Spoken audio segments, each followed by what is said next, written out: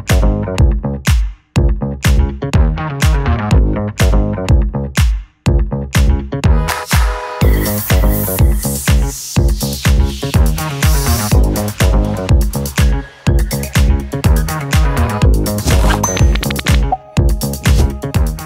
everyone, Kelsey here and welcome back to Gal. Today, I'm really excited to share with you a brand new film-inspired split screen pack that I designed specifically for Premiere Pro, but it actually works in any type of video editing software. So if you don't use Premiere, you can use this pack.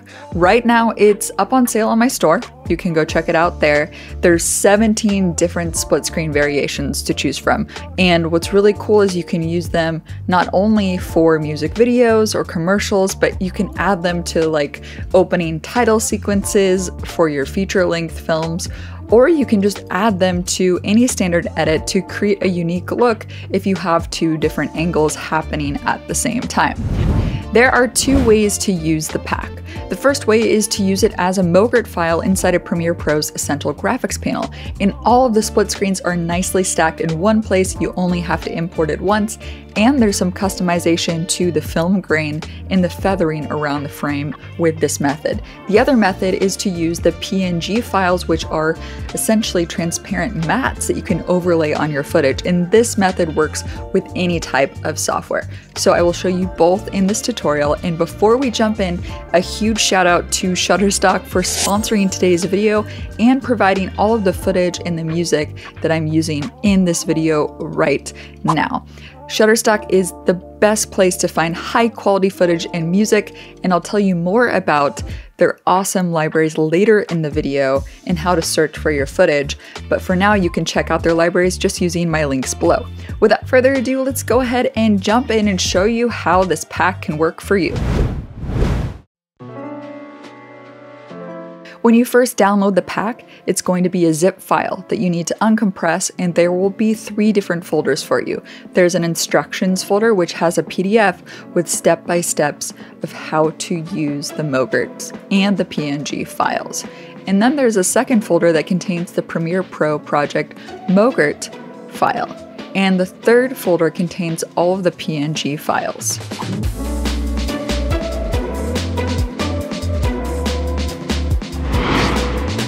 To import the MOGRT, open up Premiere Pro first, and once you're inside of Premiere Pro, you're going to go to the Window menu item, select Essential Graphics.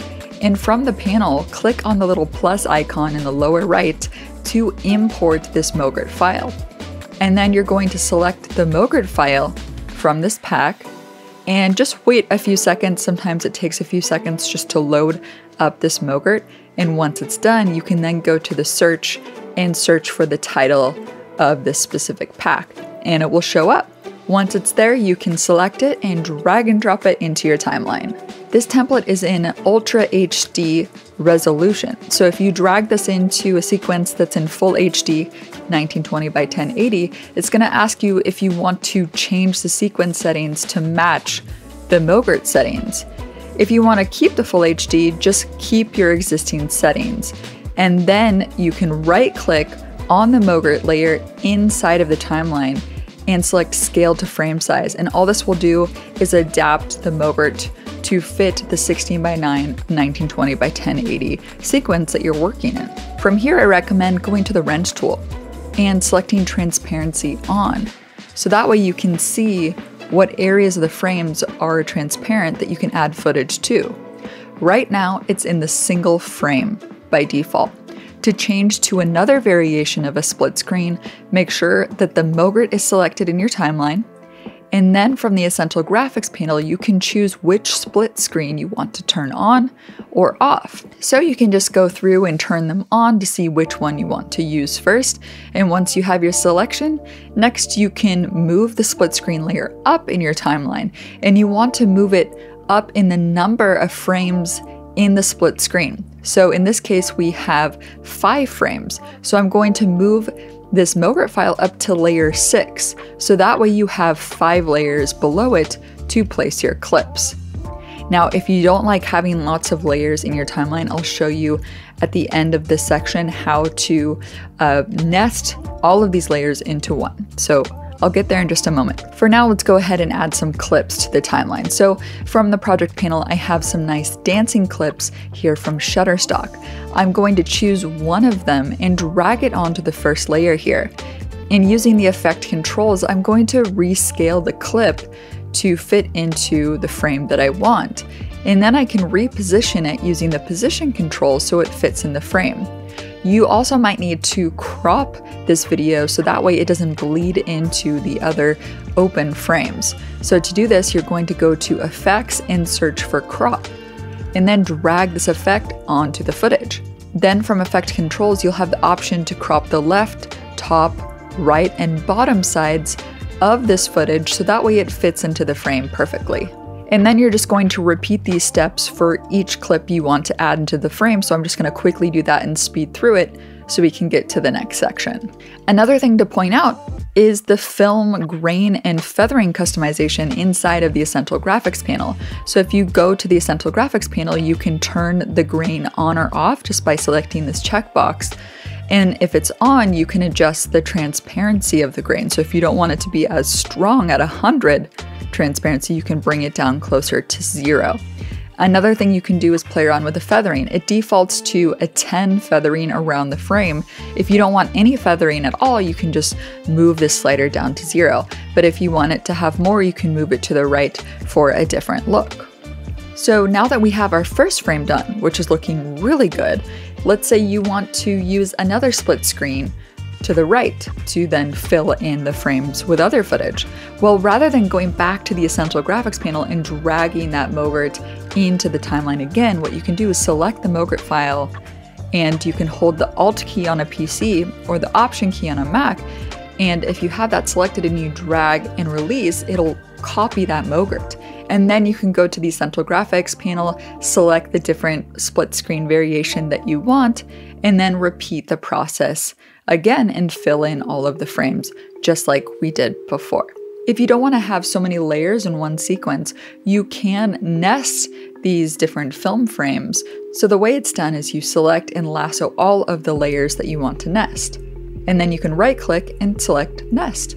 And this will nest all of those clips into one layer, making it more easy to move around and navigate your timeline so you don't have so many layers. Overall, I much prefer this Mogert method because you only have to import the Mogert once. It's always going to be there in the side panel of the Essential Graphics panel that you can use at any time, and all of the split screens are organized into one place. But if you don't have access to the Essential Graphics panel, let's say you use an earlier version of Premiere Pro before Essential Graphics, or you use Final Cut Pro 10 or Davinci Resolve, this is where you can use the PNG film mats. So in the template pack, you'll find the folder that contains all of the still frame exports as PNG matte files. So you can just drag this entire folder into your project panel in Premiere Pro to import them. And then when you open up the folder, you can select the split screen that you want. And once you select it, you can drag it into your timeline. And just like the Mogert version, these PNG files are also in the Ultra HD pixel resolution. So if you drag it into your 1920 by 1080 Full HD timeline, you'll need to right click on the film split screen and select Scale to Frame Size. So once it's scaled to the frame size, you can then drag and drop in your footage just like we did with the Mogerts and scale and reposition them and add crops until they fit inside of the frames. Now, unlike the Mogert version, the PNGs, because they are stills, they do not contain the moving image file of the film grain that you can turn on and off inside of the Mogert version. So what I recommend for this is if you have your own film grain, for example, if you've downloaded your own film grain stock, you can add it directly on top of your footage yourself. Or better yet, if you're looking for film grain, Shutterstock has a wide selection of different overlay film grains that you can download. So I've downloaded 4 different types of film grain, and what I'm going to do is drag this film grain clip on top of my footage. And from here, you'll notice that it's just black. That's because I need to go to Effect Controls and change the blend mode to screen. And what this will do is take out all of the black, so that way all we see is that nice grain on top of the footage. So there's a ton of different overlays that you can find with Shutterstock. They also have any type of footage that you can imagine, such as skyscraper aerials, people, wildlife, pretty much anything you can find, they have it. One really cool feature about Shutterstock is that you can upload an image and search by a similar image. So if you want to find other stock video that's similar to an image, you'll just drag and drop that image and Shutterstock will show you similar stock video to that image that you have. Also, if you're a Premiere Pro user, you can use their Premiere Pro plugin extension where you can search for the footage directly inside of the panel. And the real benefit of using this panel is that you can insert a preview version of the clip first with a watermark before you decide to license and purchase it. So that way, if you want to show it to a client and make sure that they approve that footage before you license it, that will save you some time and some money as well. One last thing I want to note about the music in Shutterstock, let's say you're looking at video clips online, it'll show you recommended music for that specific type of shot. And of course, you can then refine it further using their refinement tools such as by genre, by mood, by vocals, instruments. They have all of those refinement tools. So that's all there is to my film split screen pack. Remember, I created this pack, so if you have any suggestions, if there was anything that you were like, oh, I wish that there was this variation, I wish that there was 16 split screens, or I wish that there was a different variation with some more vertical frames on the left, let me know in a comment below because I can add that to the pack. And better yet, if you purchase the pack now, if I add these other variations to it, those updates, you will get those updates for free. So you're in the database of people that have purchased it, you will get any updates continuously. Also, you just need to purchase this pack once and you can use it in any type of video project that you want, in any number of videos. So you purchase once, it lives in your Essential Graphics panel forever. So it's a super great deal and I hope that it's useful for your future video edits. Also, don't forget to give this video a thumbs up if it helped you out, if you like this pack. It definitely helps me know if you guys want more packs like this in the future and more tutorials like this. Don't forget to also hit that notification bell and subscribe so that way you guys are notified when I publish new content on the channel. And yeah, Shutterstock, thank you so much for supporting the channel and providing the footage. You guys go check them out, check out the libraries to see if it's something that would be useful to you. My links are in the description. So that's all for today's video. Thank you so much, and I'll see you guys next time. Bye!